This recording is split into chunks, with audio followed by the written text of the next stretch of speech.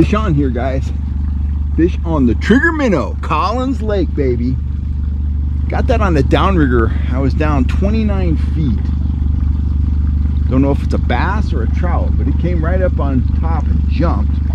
Kind of playing possum right now. That low rod tip. Been a lot of trout jumping out here. Got one near the surface, but like I say, this was down a little bit deeper. And that trigger minnow is just a dead ringer for natural bait. I'm trolling 1.8, kind of going slow. So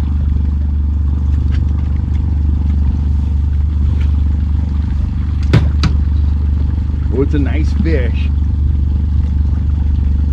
Big chunky rainbow.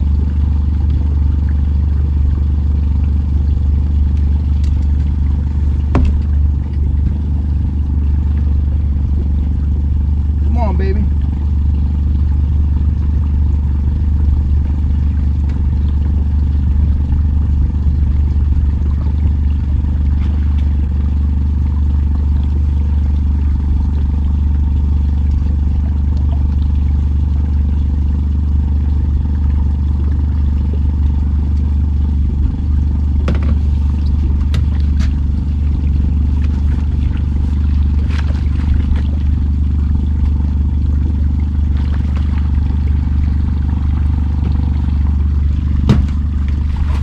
There we go, nice fish. There he is, guys. Trigger minnow, nice fat fish. My dad told me, bring me some fillets. So Dad's gonna be eating good tonight. And you can see that natural colored trigger minnow right there. It's just a dead ringer for a bait fish, 1.8 miles an hour. I can see them down there feeding on shad. They're busting the surface, feeding on shad. They're being a little finicky, but what do I always say? Match the hatch, catch the fish. Collins Lake, baby, get on up here. It is trout time in the foothills. We are just getting started out here at Collins Lake. So guys, that trigger minnow is just deadly effective. Let me show you how I rigged that. I'm gonna turn the boat just a little bit here because it looks like the light is kind of funky, but that should be a little better. So I'm running this on the downrigger today. The fish are down about 30 feet. Main line goes through a bead, troll and swivel, standard setup, running 10-pound test monofilament. I've got about a 40-inch, 8-pound test fluorocarbon leader, and on that leader, I've threaded on an action disc right there, 2 bobber stops, and a small bead, and down here I've got one of my number 4 ring-eye mustad bronze hooks. Nothing super special, just a ring-eyed bronze hook. Take that trigger minnow. Now you can see he's got the bottom, he's got a little belly down here, flat back, natural color, bait's about 2¼ inches long. I want the hook to come out of the back, and I want it down near the tail. So what I'm going to do, I'm going to insert this right where the nose of the bait would be. I'm going to take my time, okay? I'm just going to work that bait onto that hook. Trying to keep that hook point in the middle of the body right at the moment. I'm just kind of working him around.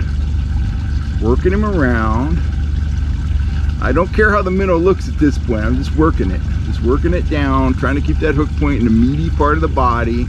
Now I'm down towards the tail. I'm going to pop that hook point out, and now I'm going to start working that body around the bend by sliding it over the eye. I'm sliding it up and over the eye.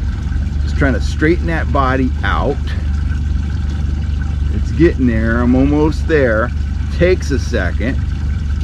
Okay, there we go. Now that right there, hold this up, that is pretty much perfectly rigged right there, just like that. Now I'm gonna slide the beads and the bobber stop, the bead and the bobber stops down to within about a 1/4 inch of the bait's nose, just like that. Okay, now that action disc, you slide it down the line, that action disc is going to sit against those 2 bobber stops, and that is going to generate tremendous action to the bait. Why do I use 2 bobber stops? If you just use one, if you troll a little faster, or you goose the throttle or something like that, 1 bobber stop will slide. But if you put 2 bobber stops on there, pretty much locks things in place, and I don't want them moving up and down the line. I want them staying where I put them. So that's the rigging in a nutshell. I'm going to put that back about 85 feet behind the boat because they are being a little sensitive today. They're playing a little sensitive. I'm going to drop it down about 30 feet deep, 29 feet. Been getting some fish on surface flies too.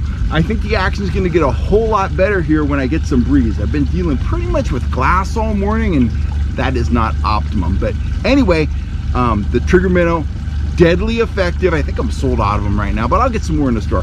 Trigger minnow, deadly effective. I rig my my Trout Tricks worms the same exact way. You get tremendous action at low speeds, and that draws the strike. And in this case, I am matching the shad that the trout are eating almost perfectly.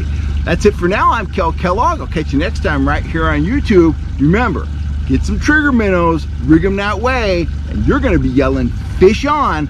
I guarantee it, especially here in these foothill lakes where the food source is threadfin shad and pond smelt. Match the bait, catch the fish. Enough said. Thanks for all the support, guys. I'm Kel Kellogg.